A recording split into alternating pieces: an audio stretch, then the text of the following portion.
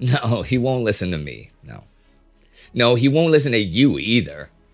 Well, who should we send? I don't know. What about Heinz? Yeah?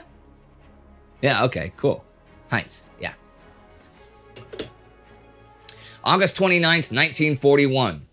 This war grows bigger and bigger as the months roll on, and this week is no exception. This week, Britain and the Soviet Union invade Iran.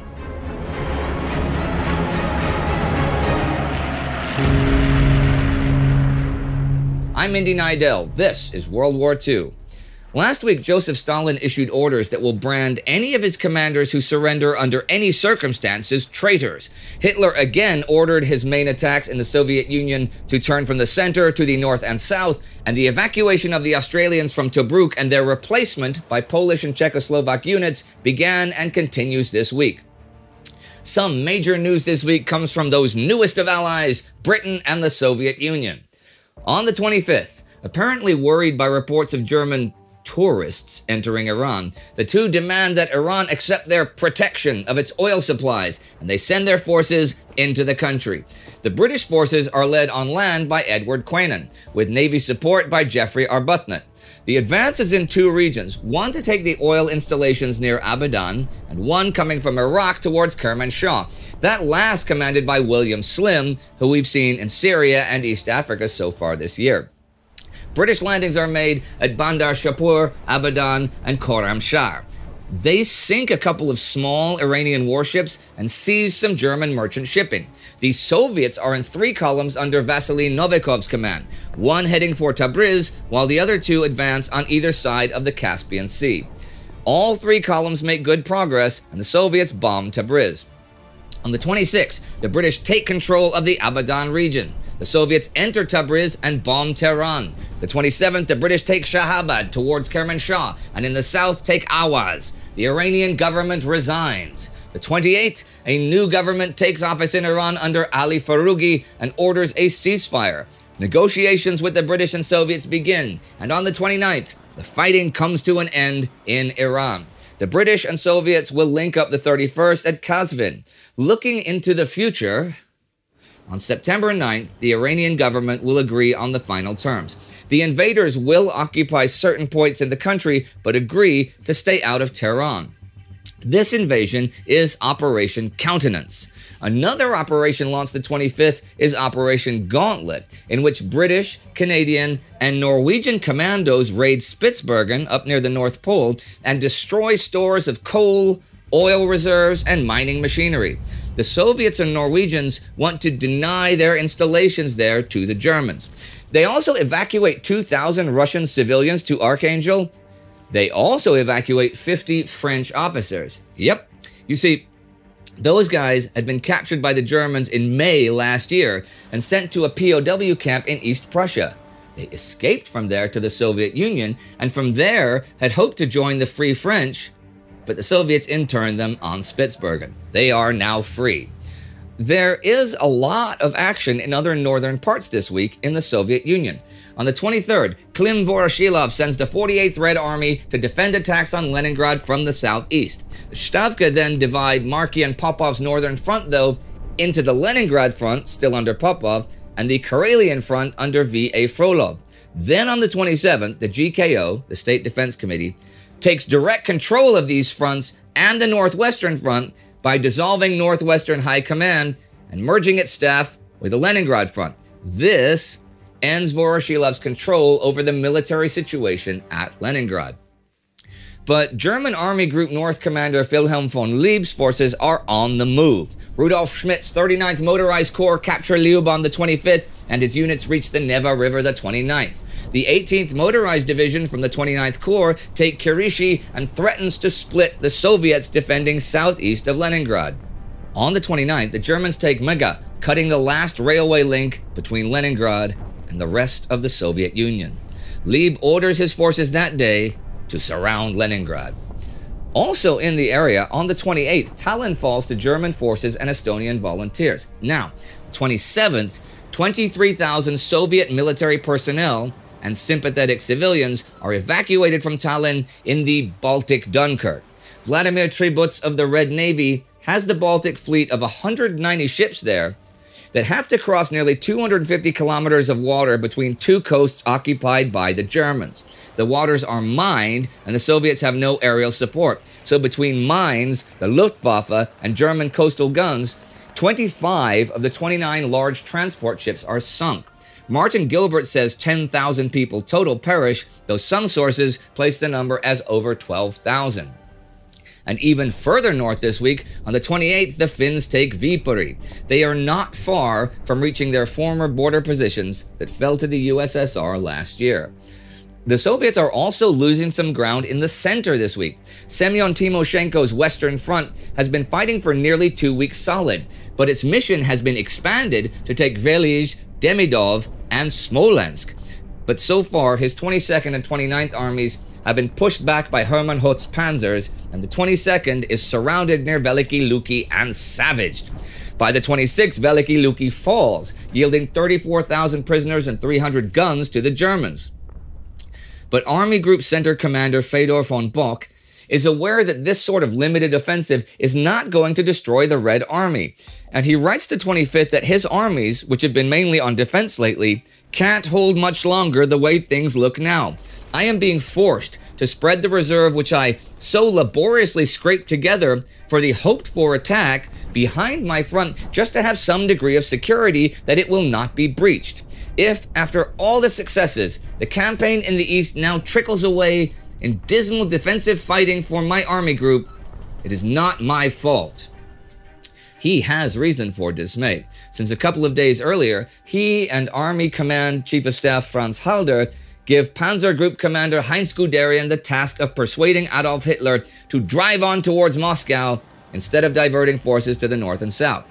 On the 23rd, Bock requests that Guderian be granted an audience. So Guderian heads to Rastenburg, but before he sees Hitler, he is greeted by Army Commander Walter von Brauchitsch, who tells him, "I forbid you to mention the question of Moscow to the Führer. The operation to the south has been ordered. The problem now is simply how it is to be carried out. Discussion is pointless."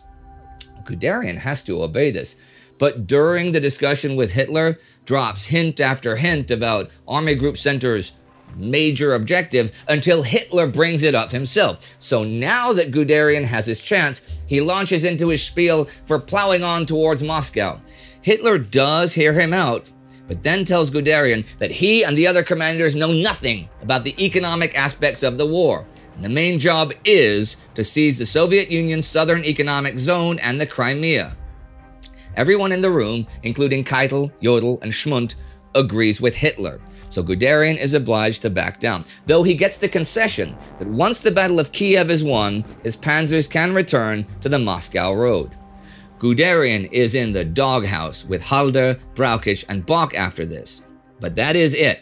The offensive will go full force to the south. Its opposition, as I mentioned last week, is Andrei Yeremenko's new Bryansk front, which will attack Guderian's panzers on a long front from Zhukovka to Yampil.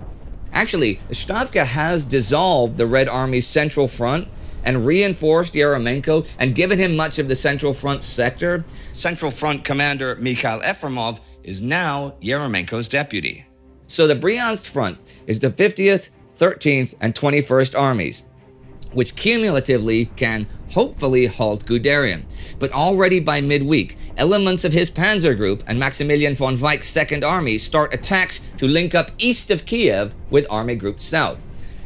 However, the terrain down there east of the Dnieper and north of Kiev is difficult, and Mikhail Potapov's 5th Red Army is holding up, so at least the German infantry is being slowed.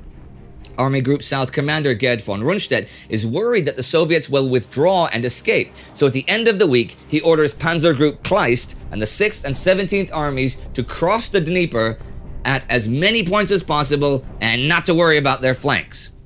On the Dnieper, though, the Soviets destroy the Zaporozhye Dam. The dynamiting of the dam seriously raises the water level of the river, floods and destroys villages along the river without warning, and kills many thousands and perhaps tens of thousands of civilians. It also kills a fair amount of Red Army soldiers crossing the river. The dynamiting is done by NKVD agents and reportedly is hurriedly done. American journalist H.R. Knickerbocker writes, "The Russians have proved now that they truly mean to scorch the earth before Hitler, even if it means the destruction of their most precious possessions. It was an object almost of worship to the Soviet people. Its destruction demonstrates a will to resist which surpasses anything we had imagined. I know what that dam meant to the Bolsheviks. The Dnieper Dam, when it was built, was the biggest on earth. Stalin's order to destroy it meant more to the Russians emotionally than it would mean to us for Roosevelt to order the destruction of the Panama Canal." That is some pretty big news. There is other news leaking from warring nations this week as well, though more of the secret kind. From August 23rd and continuing into next week, Bletchley Park gives the British Enigma intercepts of 17 German police messages from their eastern zones to Berlin, which lay out the details of the murders of Jews. At Kamenets-Podolsk, many Jews are being murdered this week. They had been deported by the Hungarian government. However, the German authorities tried to send them back since they could not cope with them. The Hungarian government refused, so SS General Wieke took charge of the situation. He has the Jews march to some bomb craters outside the city, undressed and then mown down by machine guns. Many die from the weight of others falling on top of them. The job is done by the 29th, and Operational Situation Report number 80 gives the exact number of those shot as 23,600 in 3 days. Winston Churchill broadcasts the 24th about what is going on in German-occupied Eastern Europe. Whole districts are being exterminated. Scores of thousands, literally scores of thousands of executions in cold blood are being perpetrated by the German police troops. We are in the presence of a crime without name. Churchill does not refer specifically to Jews, though. Had he done so, it might have alerted the Germans that the British are intercepting their top secret messages. But there is civilian unease about some of the Nazi programs, even at home in Germany. In fact, public unease in Germany over the T4 euthanasia program has been growing and growing. This week on the 24th comes Hitler's order to end the program. Though it does officially end, many people will continue to meet their deaths because of what certain doctors deem mental or physical defects. Under the codename T4, 80,000 mental patients, a great many of them children, have been put to death between September 1939 and now. That's more than 100 per day. And with that, I will end the week. A week that sees the invasion and submission of Iran, the fall of Tallinn, a disaster at sea, a disaster on a Soviet river in Ukraine, and Guderian failing to change Hitler's mind. Something to consider here. So far this summer, the war has been an epic disaster for the Soviets, with a colossal wastage of men and material, sure, but unlike the German army, the Red Army does not have to win the war in 1941. It just has to survive long enough for the Germans to exhaust themselves. On August 23rd in Berlin, German Foreign Minister Joachim von Ribbentrop tells the Japanese Ambassador General Hiroshi Oshima that the war against the Soviet Union may well last into 1942. On the 27th, an OKW memorandum says that the campaign will have first priority in 1942. And Franz Halder writes to his wife this week on the 23rd, "The goal, which I had set myself to achieve, namely to finish off the Russians in this year, will not be attained, and we will have a strength-draining Eastern Front over the winter." If you would like to see our coverage of another far, far larger disaster in Ukraine than that dam being busted, you can watch our Between Two Wars episode about the Holodomor right here. Our TimeGhost Army member of the week is Benjamin Newman. The TimeGhost Army funds all of our documentary work. So for more in-depth and groundbreaking series, join the Army at timeghost.tv or patreon.com. See you next time.